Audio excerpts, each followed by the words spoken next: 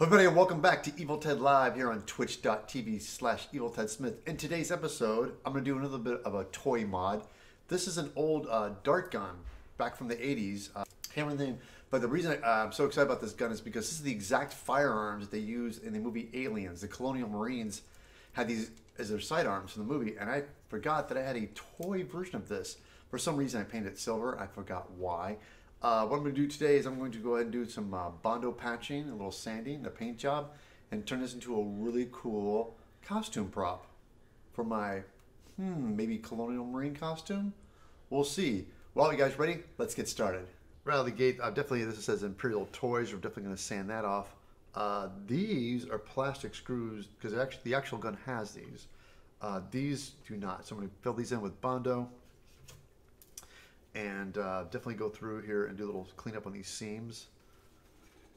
So let's start with the plastic lettering.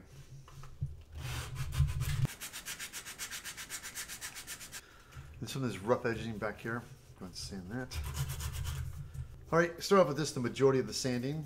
But I'm not quite done yet, so what I'm going to do next is I'm going to take some Bondo and fill in these two screw holes. Now this is the plastic toy has screw holes in it, which is nice because that's the original design. We're definitely keeping those, but these are the screw holes for the toy, so I'm definitely going to fill these in to make this look more like the real gun. So I got my body filler. All right.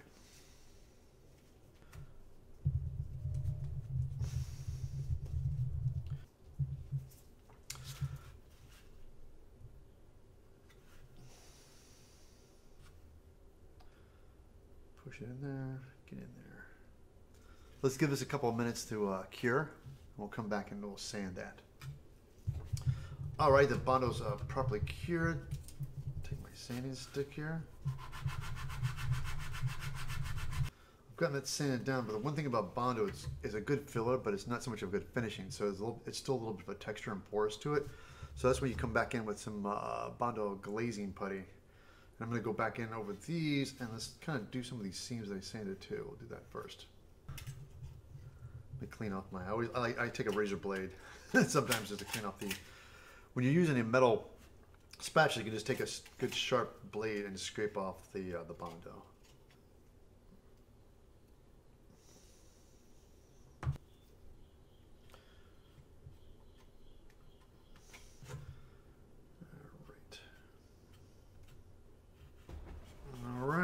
I'd say about 25-30 minutes passed. This is nice and dry. I want to go back in now. This time with the spot putty, I don't want to go too heavy of a grit. So I'm going to use a finer grit.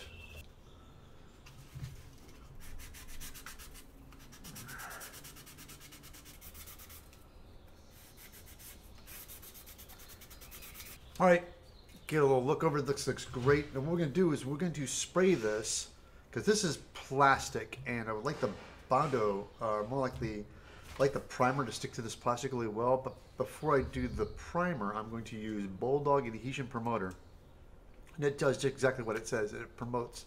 This stuff was designed for plastic bumpers on cars and flexible things. We use this a lot in the prop shop.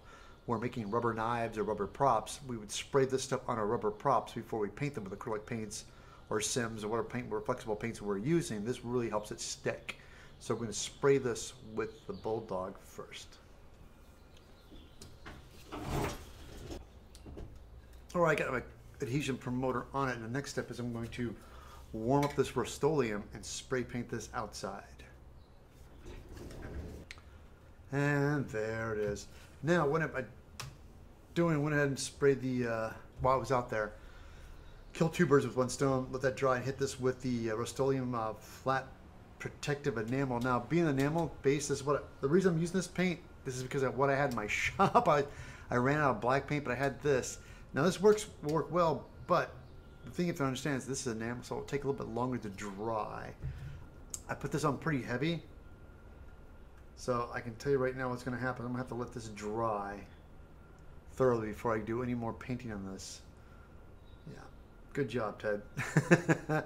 Well, there it is. It's taken days for it to dry. Let it sit for a couple of days, and now it's nice and dry. The enamel paint is great, but it does take quite a while to dry. But now that it's on here, I really like this. So the actual gun This is like a carbon, it's a high impact plastic on the actual gun, and this is made out of metal. So I want this to give a little bit of a wear and tear on it, but I don't want to go crazy. I'm going to use rub and buff. I got my pewter rub and buff, and I'm going to do a slight. I don't want to go crazy. I'm going to go very, very light, which means I have to spread it thin. But I don't want to get any rub and buff on this, so I'm going to take some blue tape and protect that, so my fingers all over it. I'll line this up and put some tape on this. There we go. Again, we do the rub buff. The trick with this is that I want to go, I don't want to go too heavy, because with this, less is more. So I'm going to be very, very, very, very light. I'm going to thin this out with my fingers. Do a little blotting. There, see? And I'm just going to go really faint. Focus on the edges. Kind of give it that natural wear look. Yeah, there we go. Looks good. It's a little subtle. I don't go too much more than that. But on this side, got a little heavy, got a little spot right here, and once it's on there, it doesn't want to come off. So I'm going to take alcohol. Now, normally I would be a little concerned about the paint job, but this is enamel paint. It's really dry, so I don't have any fear of wiping that off. So I'm just going to do a little bit of alcohol on a paper towel here, and see if I can't rub some of that excess off. Wow, it actually works.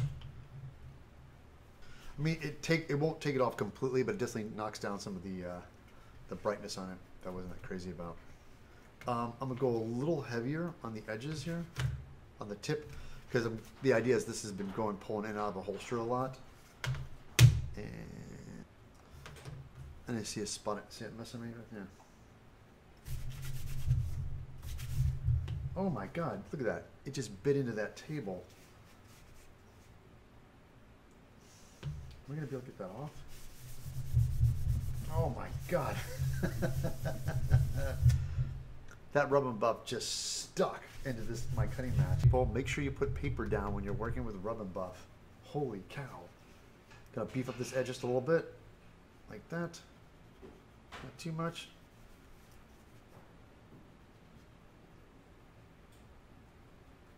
Right, this looks really good. I'm happy with the weathering on this with the rub and buff. Next step I'm going to do is, notice the barrel is still kind of white in there, so I'm going to take some Tamiya flat black. I'm going to brush inside the barrel so this just kind of goes away. And so, when in doubt, black it out. And this receiver right here, not the actual lip, but I want to paint this. I want to paint this part inside here silver, like that.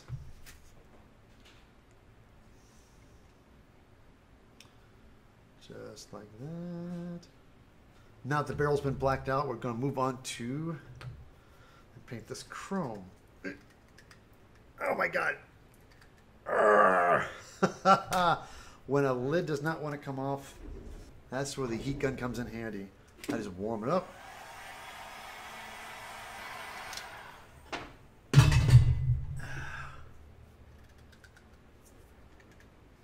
Ta-da! I know what it does. The heat just softens the paint up so it just breaks free. But man, it was not coming off.